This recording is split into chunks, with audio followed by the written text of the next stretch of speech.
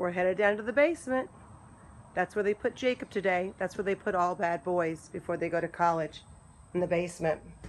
So today, Jacob brother came to the rescue to help the guys try to finish off this basement. The guys have been working hard trying to get everything out of here.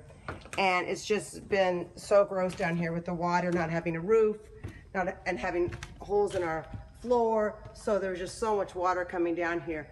Last time you saw this basement, it had a lot of walls up. The boys had demoed a lot of it, but it was just a mess. And Clark had been working right here. We were looking at it from above. Remember, Clark was down on the hole cutting down the fireplace. So that fireplace is completely gone. And it's just down to the cinder block. And there is not a wall left in this basement except for the exterior walls.